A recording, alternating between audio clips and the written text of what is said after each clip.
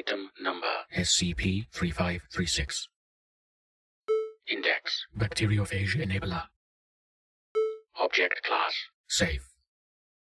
Special Containment Procedures. SCP-3536 is contained in a safe class storage room in Site-234.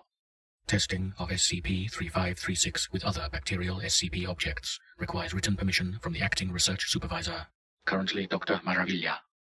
All SCP-3536-1 instances created for testing purposes are to be destroyed by incineration following conclusion of testing.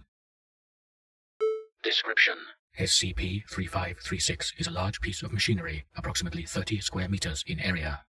SCP-3536's main components include a hopper labeled raw materials, 2 broth tanks, several pumps and compressors, and a console containing several dials. Both tanks will spontaneously refill with nutrient broth if emptied completely. Due to corrosion, only one dial is movable.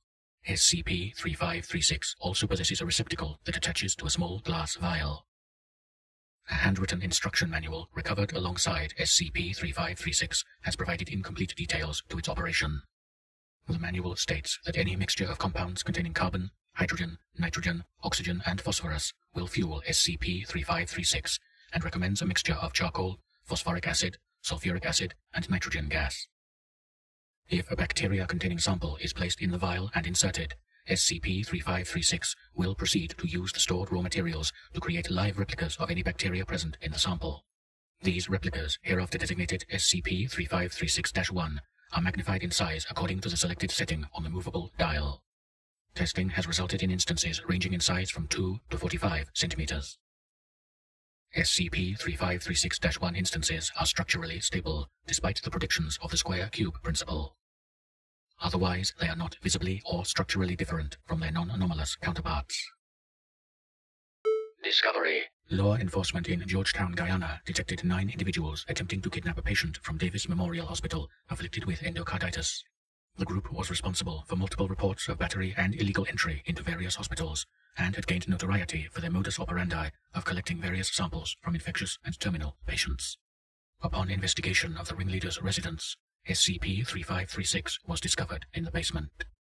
A large amount of discarded SCP-3536-1 membranes were found, consistent with the later hypothesis that the individuals had subsisted on a diet consisting solely of SCP-3536-1. Also found alongside SCP-3536 were several dozen scrapbooks containing handwritten recipes involving SCP-3536-1 instances, personal thoughts, and plans consistent with the failed kidnapping.